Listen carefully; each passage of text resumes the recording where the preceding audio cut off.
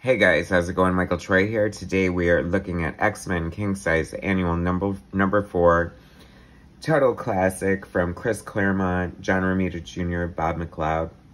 Cannot wait to show it to you. Subscribe to my channel if you haven't already. Hit that like button and let's get right into it. Okay, so this is kind of special for me because this is kind of my first time experiencing this as a lifelong X-Men fan who thoroughly enjoyed Chris Claremont's run. This is before my time. I started on X-Men Annual 6, was the first one I was able to buy with my own greedy little grubby fingers. And so this is retro. Like, I recently reviewed the Brent Anderson number 5, the George Perez number 3, and I don't know how I never, like, thought to seek this out.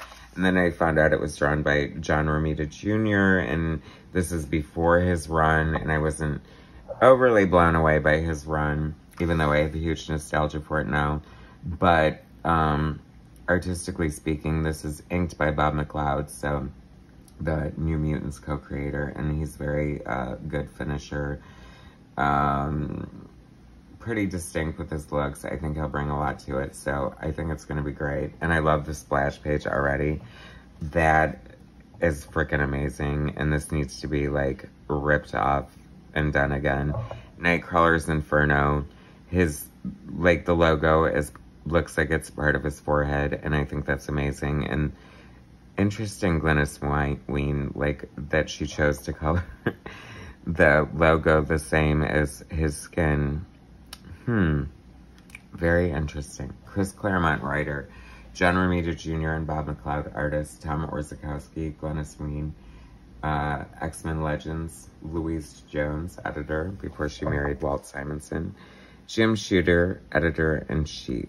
So all is well with the world in 1980 in the world of X-Men. Can you imagine? Like, this is the pinnacle, people.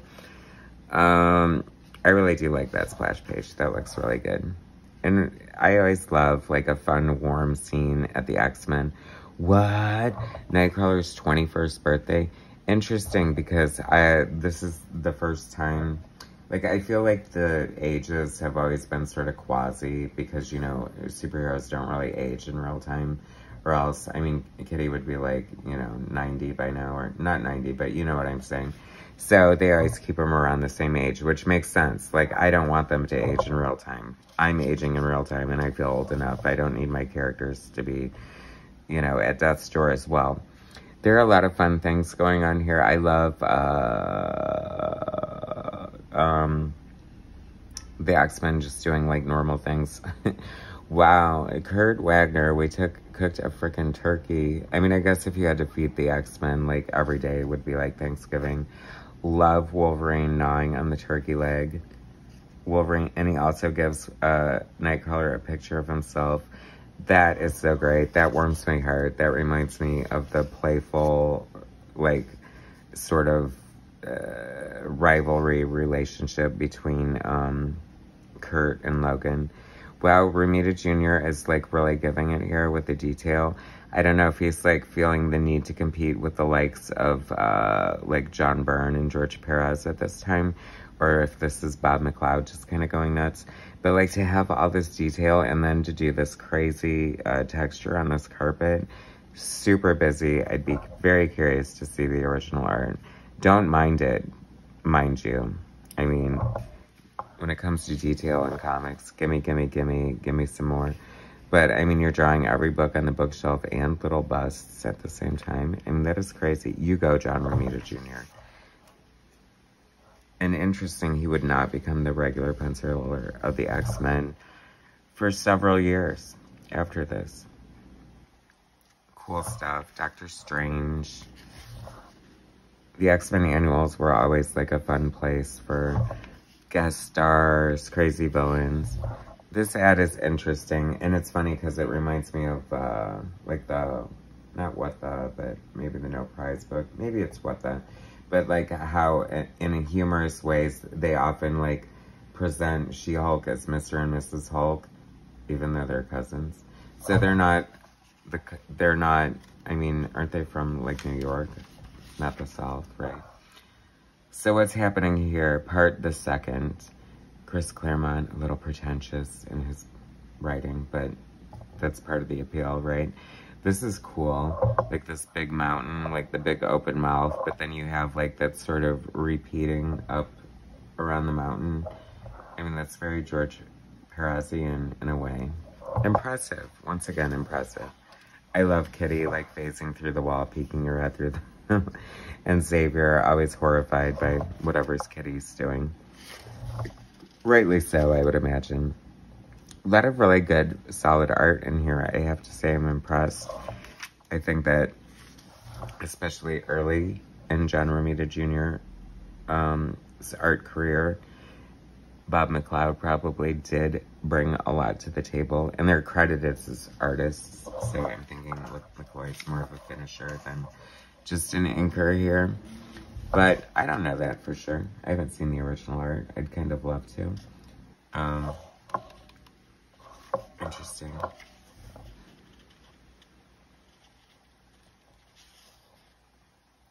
Storm's got a lot of pupils. I have to say, I do prefer white eyeballed Storm.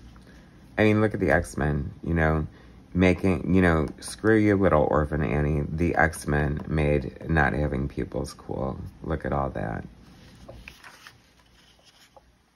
I mean, look at this. Pages like this make me want to cry. Look at all these great comic books. A little before my time. But still. Kind of, but not really. I don't know. Anyway. Doctor Strange.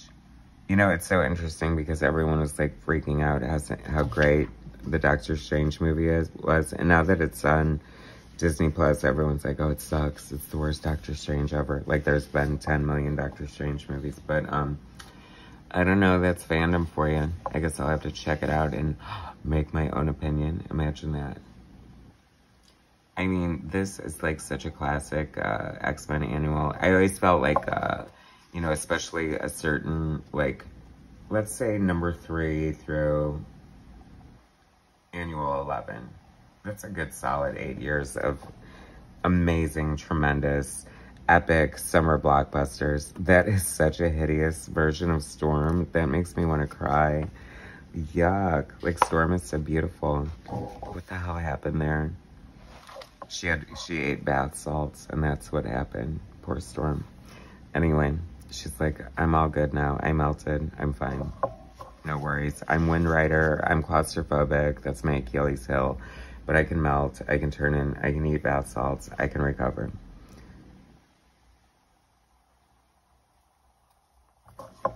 Pretty art. Very classic looking Doctor Strange.